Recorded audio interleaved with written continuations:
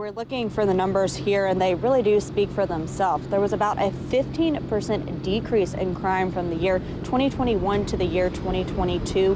2021 ended with 157 homicides, while 2022 ended with 135, according to the Jackson Police today. We talked about getting more boots on the ground. The department saying they need about 65 officers right now. It was said today each shift there are normally 50 officers patrolling the streets, less at night.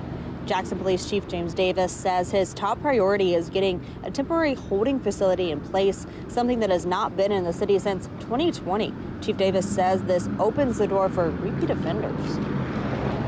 That repeat the same crime over and over, and that is a morale issue for our officers because they happen to arrest the same bad actors over and over. Some incentive ideas for getting and keeping officers were thrown on the table, including creating internship programs with local schools and universities, loan forgiveness, cutting officers deals for housing to get law enforcement living in the community, and increasing the starting salary of officers to $55,000 a year.